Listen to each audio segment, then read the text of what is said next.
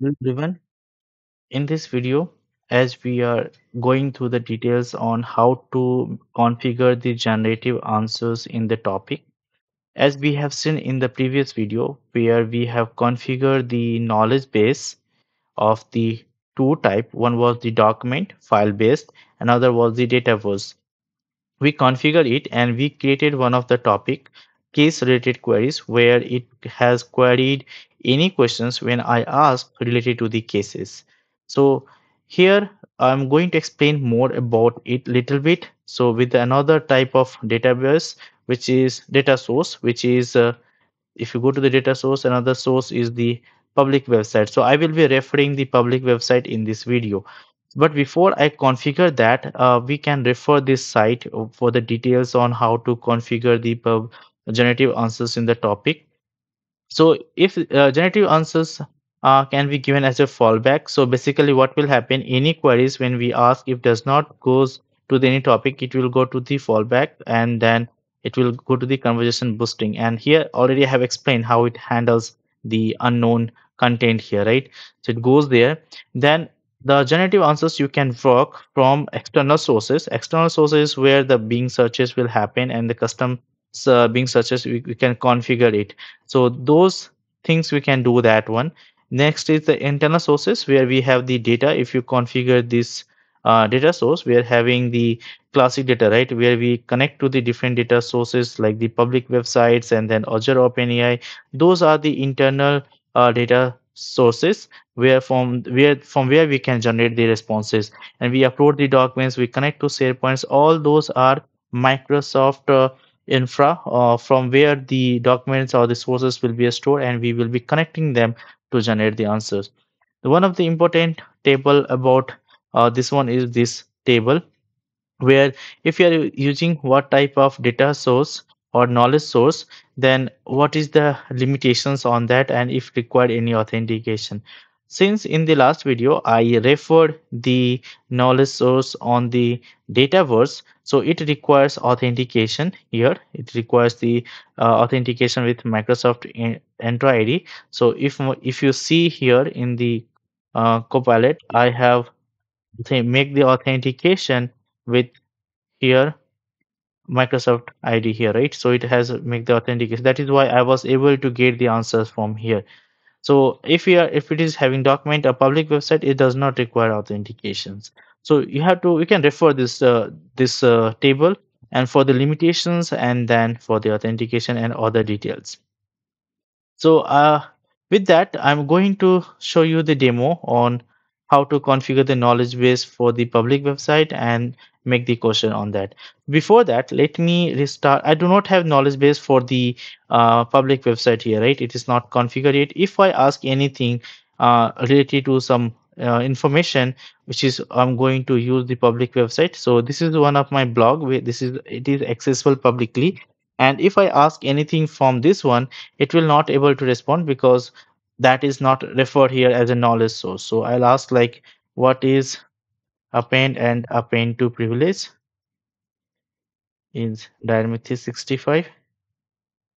Now you will see it might not generate the response. So basically it will go to the conversation boosting this topic, and yeah, it came, it generate, and then it could not find any response here. So it will return, I could not find the source.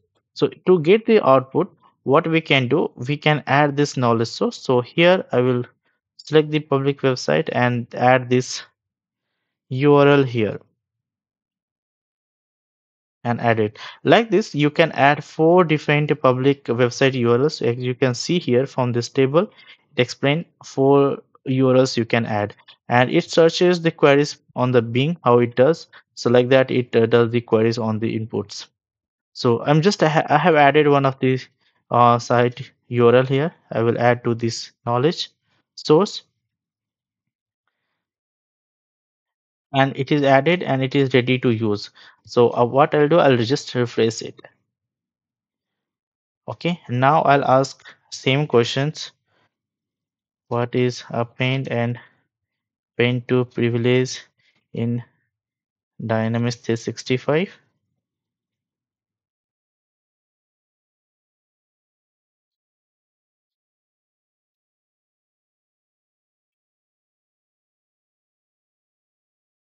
Now you can see it has given the responses from this. And if I open this link, you will see it will open the link of one of my page which I have designed on my blog. This is my blog URL, and it has one of the page which I have where I'm explaining what is append to privilege. So it has referred from my knowledge source. Also, if you want to configure the topic which only executes any query which is I'm asking with the uh, dotNetLittleBoy or the some particular Dynamics 65 topic, that we can configure. So I will configure one of the topic for the same.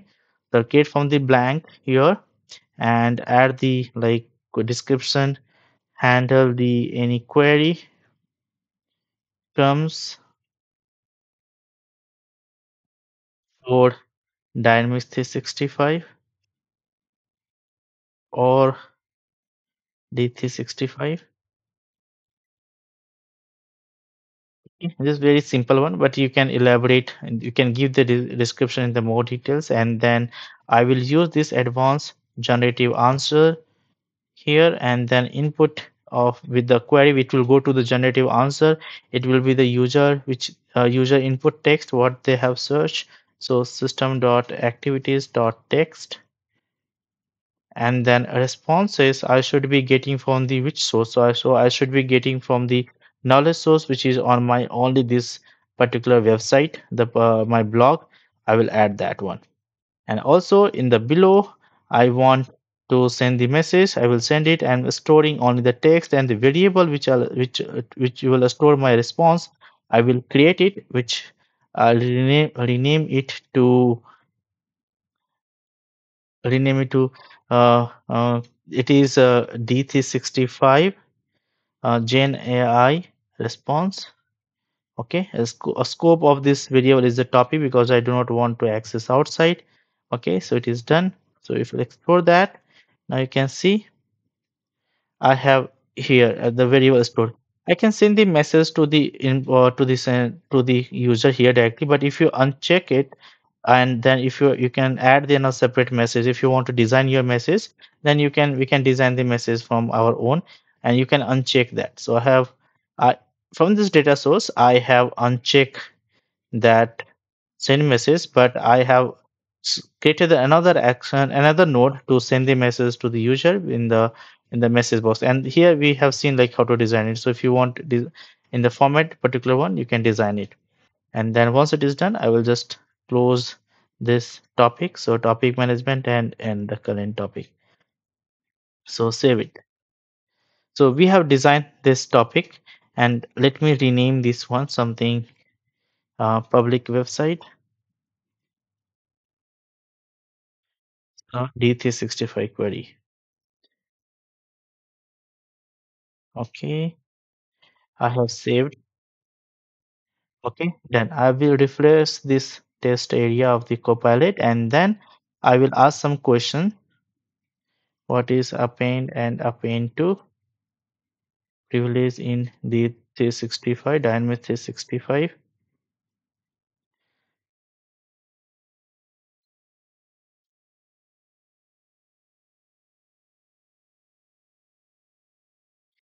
So it has generated the responses from that.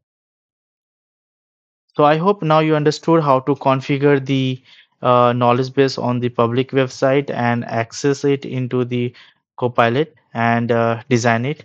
And I hope you learned something from this video, and thank you for watching this video, guys.